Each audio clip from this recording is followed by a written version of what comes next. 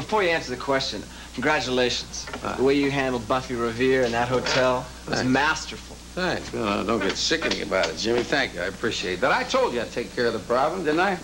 Yeah, I want to know how you took care of the problem. Well, what'd you do? Take her for a ride? Dump her out of a speeding car? Take her for a ride? Dump her out of a speeding car? Me? Do that to a nice lady like Mrs. Revere? Okay, so what'd you do? I took her for a ride and dumped her out of a speeding car, left her at roadside, and then drove off into the sun. I had to do something quick, right? So I didn't want her to go up into the suite and find Johnny with that Whitney Fox. Yeah, you did a good job of that. So I told her that Johnny wasn't staying in the hotel anymore. I told her that his old war wound was acting up, and he went back to my place. And then I told her I'd take her there. Did you? A man of my word, aren't I? Smiley. I've never seen your apartment, but I'm fairly sure it's not exactly one of our luxury models. Well, let me just say this. It's so bad. I'm talking shabby. I haven't even made up the bed since I moved into the place. Oh, she must have loved it. Well, she didn't seem to mind it too much because that's where she is right now. She's sleeping in my bed.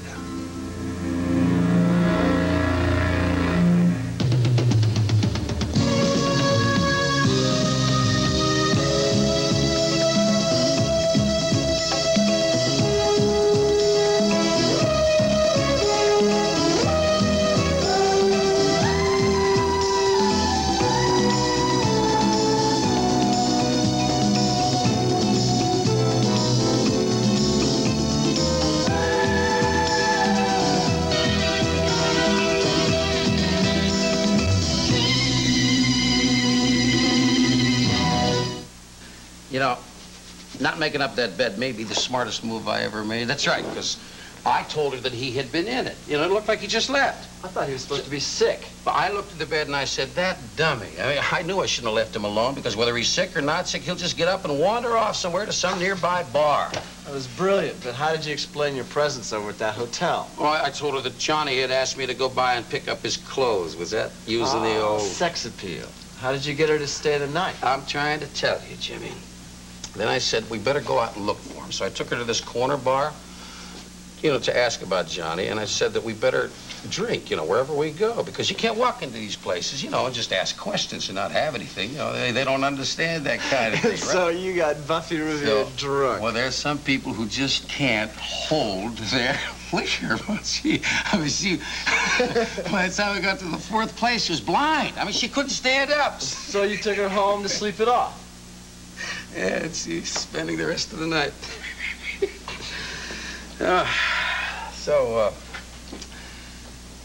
What's going on? The whole thing is going like clockwork. Is it? Yeah. Terrific. Hector called 5 minutes ago, and they did the shooting scene exactly the way we rehearsed it. Oh, I wish I could have seen that. We should have put that on videotape. Why didn't we think of that? Smiley, you can't do everything. That's great. What about Calvin Stoner? Did he make the arrest? Raven Whitney is now over in the jailhouse being booked for the shooting of Jinx Avery. That's perfect. Perfect. Perfect. Here's your coat, Jinx. I brought it up from the bar downstairs. Oh, thank you.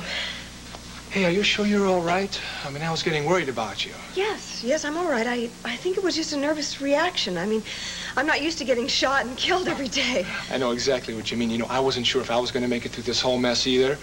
Well, you really convinced me. You gave a very realistic performance. Me? You're the one that gave the performance. You were incredible, Jinx. I mean, why do you think I acted so scared? I almost believed you were really going to shoot me.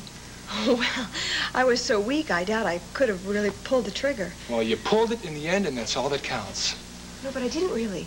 I mean, Raven Whitney actually got her finger around the trigger. I mean, it worked out better than we'd planned. Really? Wow. You know what was the best part?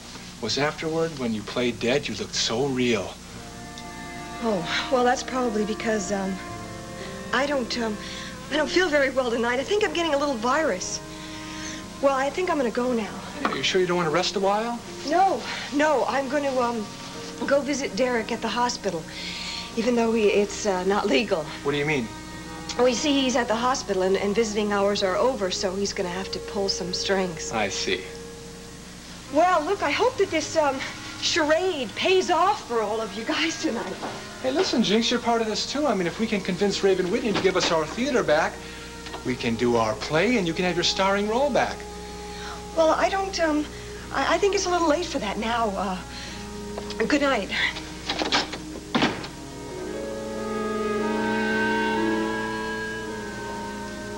Oh, I'm gonna get my book and I'm gonna go to bed.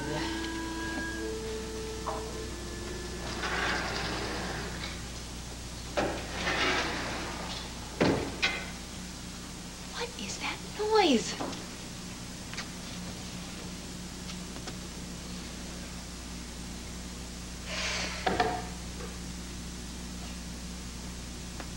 That's the second time tonight. Wait a minute, is this just my imagination? Or do I hear someone? I'm just being foolish. But I'm not gonna be able to sleep unless I call.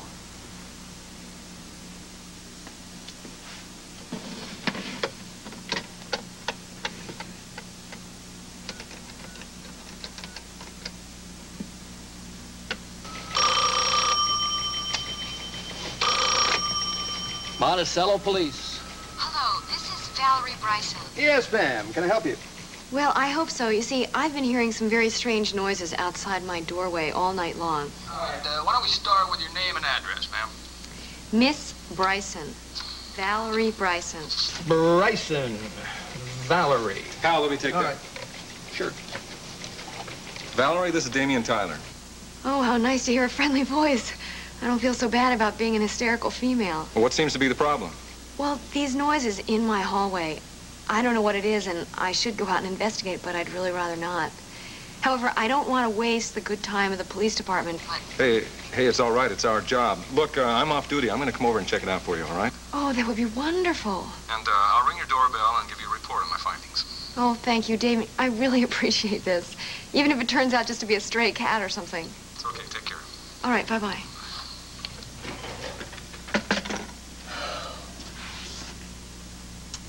Probably is just a stray cat.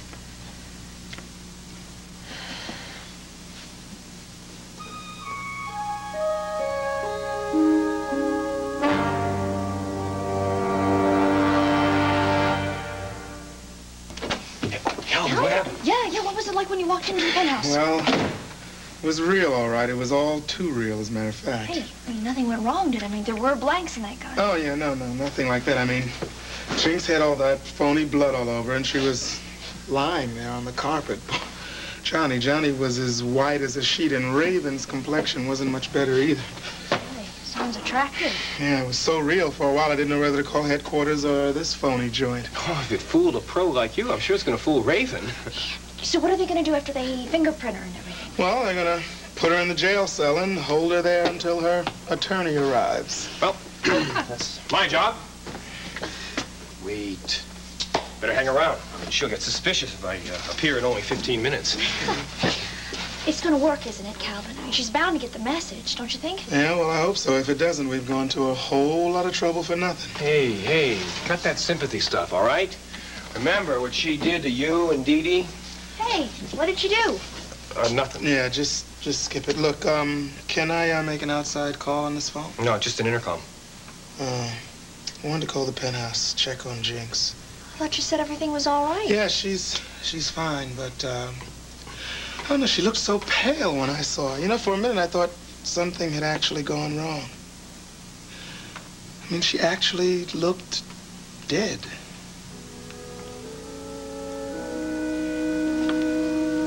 Don't move a muscle, Copper. It's a raid. Hi, how you doing? You changed your hair. Yeah. Well, I see you got through the barricade all right. Well, yes. What good is it to be a police chief's fiancé if you can't pull a few strings? Well, maybe I can work it out so that you can move in here and stay 24 hours a day. You know I heal twice as fast when you're around. So how you doing? I mean, is the pain better? Pain? Pain? Pain? What pain? Oh, come on. Come on. Oh, you don't feel well. Oh, look, let's not turn the tables here. I came to visit you, remember? No, honey, you look like you ought to sit down. Come on. Know everything about each other from now on. All right. It's true. I did start feeling badly. I started getting dizzy a couple of hours ago. Just like I felt when I first went to see Miles. You should have gone right home tonight. You need the rest. Do you think it's beginning to happen? Now, come on, stop that. Don't start jumping to conclusions. Yeah, but it could be starting to happen. I mean, Miles didn't guarantee how much time there'd be. And Miles didn't make you your own physician, so don't start diagnosing yourself. Oh, Eric. Jinx. I'm so scared. Come on. I'm really scared that there's not going to be enough time for both of us. I'm scared that this has happened too late. There'll be enough time. I swear there will be. Honey, whatever time there is, that'll be enough for us. I know it. I feel it. Just like I feel in my arm that it's going to rain tomorrow. You'll see. Poor baby. Oh, who knows? Maybe a whole lifetime ahead of you. I mean, doctors aren't gods. They can be wrong. There are exceptions. There's exceptions to everything. Yeah, maybe you're right. You know something, honey? What? I'm getting very sick of this place. I'm getting depressed in this hospital. I'm feeling a lot better, so much so that I'm going to check out of here tomorrow. Well, no, you can't do that without the doctor's okay. I can get a doctor's okay. If I can fix a ticket, I can get that. That's no problem. Now, they don't need to pamper me anymore. They can give this bed to somebody who really needs it. Well, please, I don't want you to rush it. I'm in a hurry. I got things to do. I got a girl to marry. That's just what I'm going to do. Tomorrow? Tomorrow. If I can do it at all tomorrow, I will. If not, the next day. That's one promise I'm going to keep.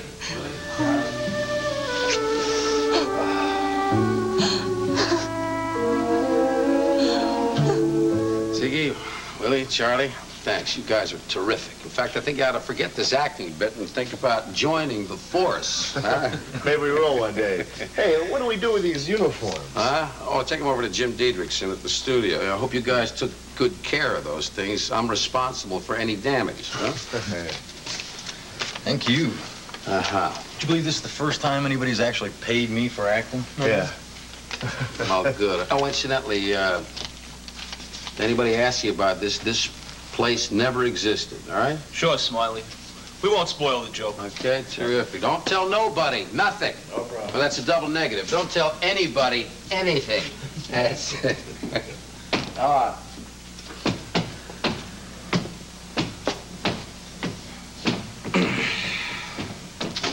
Well, maybe she put on some makeup to make her look so white. Yeah, well, it didn't look Smiley, like... what are you doing here?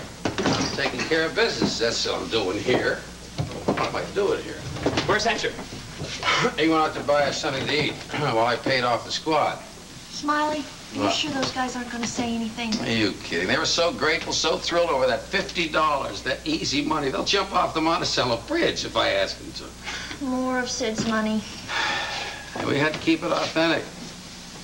I said everything had to look real and be real. Yeah, well, real certainly turned out to be the deal. I just hope it isn't too authentic. Well, you're the most authentic thing about this whole scam, Calvin. So we had a real, live, genuine police detective. Well, I'm a real, live, genuine lawyer. Yeah, that's right. You know, and I think you ought to be down at the cell talking to your client. Right, of course. Well, wish me luck. Hey, break a leg. Well, there isn't much left for me to do around here. I guess I might as well head on out to... Yeah, okay, Calvin, thanks. Thank you. You really did us a big favor. Yeah, sure. Look, Smiley, there's a favor you could do for me now. Whatever you want. Just don't let this thing drag out too long or go too far. I mean, a joke's a joke, but enough's also enough. Well, what are you worried about, Calvin? I promise you, it'll never turn into anything nasty. Yeah, well, when are you going to tell Raven that it's a gag? Tomorrow. I want to tell her tomorrow. I want her to spend a night in jail. I want her to know what it's like to spend one night in jail. Night in jail? I don't know if I like that. Hey, don't worry about it. I'm going to be there. You? Yeah, I'm going to be right next to her. That's the plan. Yeah, the next thing on the plan is a preliminary hearing before a judge. You really think it's necessary to go through all of that? I want her to know. I want her to know what it's like to suffer, just like Gavin did. Well, then who is going to tell her?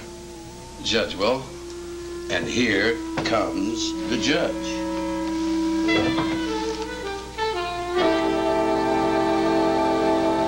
Valerie, I checked the building out as thoroughly as I could, but there are 8 floors in this building and a lot of hallways, and they all have nooks and crannies. I can't promise you that there wasn't somebody out there. Please, Damian, don't worry about it anymore. You know, after I called you, I felt sort of foolish. I'm sure that the noise I heard was just the wind. You know, on a windy day, it sounds like a hurricane out in that stairwell. I can imagine. Well, you seem to have strong locks. Just keep them secured and don't let any strangers in. I think you'll be okay. I'm sure I'll be okay. I'm just sorry I bothered you. You must get calls like that all the time. Hey, it's no problem. Look, I was just dropping by the office on my way home, and I only live a few blocks from here. Well, how would you like to stay and have a cup of tea? It's not much of a reward, but... Sure, why not? Okay, I'll start some water. Okay. You know, I'd also like to say that I'm especially nervous because of a strange woman caller that I've had. What strange woman? Her name is Libby Webster, and the only thing I know about her is that she used to know Skylar Whitney. Hey, that touches a nerve. Why didn't you call the police about that? Well, I told my car about it, but there wasn't a crime to report. She's just been overly curious. I've been pretty curious about Skylar Whitney myself. I know about what happened in Switzerland, of course. Which reminds me, I'd like to show you something. This is a picture that Jim Diedrichson took outside the Whitney Theater. Does that face look familiar to you? Sure, it looks like Skylar Whitney. But it isn't Sky. It's just someone who looks like him. How do you know? Because Jim took that picture after his death. I don't believe in ghosts. Hey, I don't either, and I can guarantee that Skylar Whitney is dead because I brought his body back from Switzerland myself. And his widow.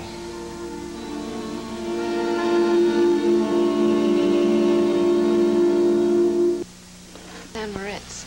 Well, these holiday relationships can be very intensive. Well, I think that's a very good word.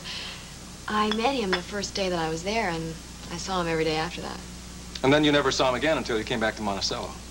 That's right. 3 years later, and he was about to get married. How did you feel about that? Well, it didn't bother me. He hardly seemed like the same man. What do you mean? Well, he was different. Or maybe I was different. I knew him when I was 18, and I just remember him as being warmer. I never saw Skylar Whitney's warmth. I just saw his arrogance. Well, the Sky I knew had quite an ego. There's no doubt about that. He used to think that the sun rose and set for his benefit. But he could be nice. And he had a sense of humor. You know, I couldn't believe that he was capable of doing what he did. Raven doesn't seem to be able to believe it either. She's still convinced that he's innocent. You almost have to admire her for that.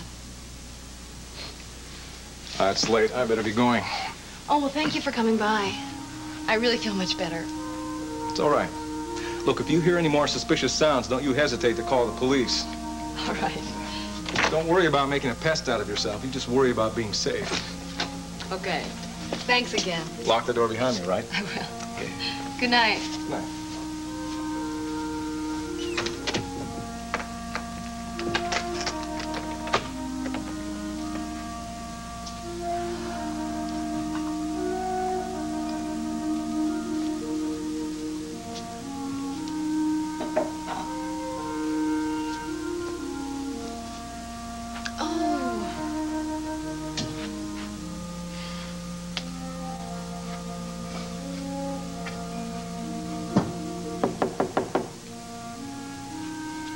Coming.